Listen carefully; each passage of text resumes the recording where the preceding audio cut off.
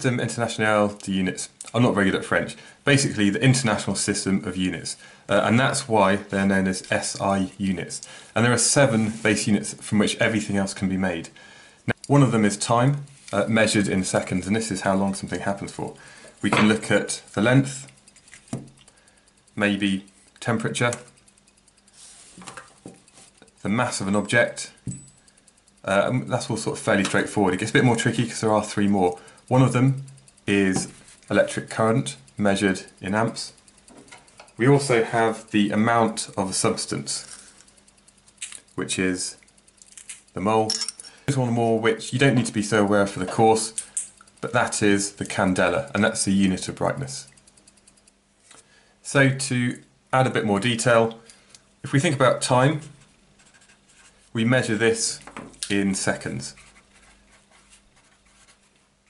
Symbol S. We also have length, which we measure in meters. And here's mass measured in kilograms. Electric current, perhaps flowing in a circuit, is measured in amps, or the ampere. Temperature is measured in Kelvin, which is something that we didn't really study at GCSE, but Kelvin is used because that goes down to absolute 0. So Kelvin, capital K, whereas we had a small k for kilogram. The final one, or the final 2, so the mole is the amount of a substance, okay? And this amount is the mole, shortened to MOL.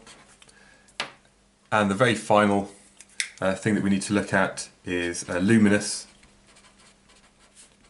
intensity. That's measured in the unit called a candela, CD. And this never comes up in A-level physics. It might only come up when you study physics at university perhaps. So where do these come from? Why is 1 metre 1 metre and why is a kilogram exactly a kilogram? Well, it comes from historically various distances that they used. So a long time ago they said that the distance from the North Pole to the equator on a line running through Paris was equal to 10 million metres. So 1 metre is 1/10,000,000th of the distance between the North Pole and the equator. Today we define 1 metre as the distance that light travels